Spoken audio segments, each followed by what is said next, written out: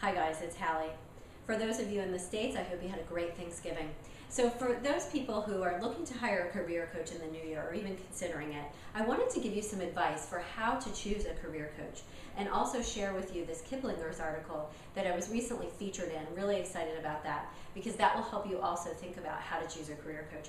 There are 4 things to consider, guys. One thing is, a very important thing is, are you comfortable with them? Career coaching can be a very personal process. These are your important personal goals for you. So make sure that you feel completely comfortable telling them anything that you need to and you're very comfortable with them overall. Second, ask them their success rate. Find out what you should expect at the end of the coaching and also how successful they are. That's part of asking them about their experience. How long have they been doing this? What's their training? That kind of thing. The third thing is to find out if they have a process, a tried and tested way or a program of walking you through the process of identifying your ideal career or conducting the right job search. Find out if they have specific steps that you can understand and tangibly latch onto and get where they're going to be taking you during the coaching process. And the fourth thing is find out what's their coaching style. So here's the deal with this one.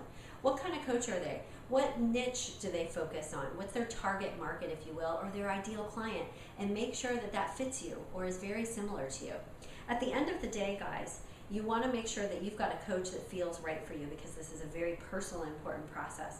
And at the end of your call with each one of the coaches that you're interviewing, ask them for references and be sure to check them with specific, tangible questions you can ask them about their success. I hope this is helpful for you. Have a great day.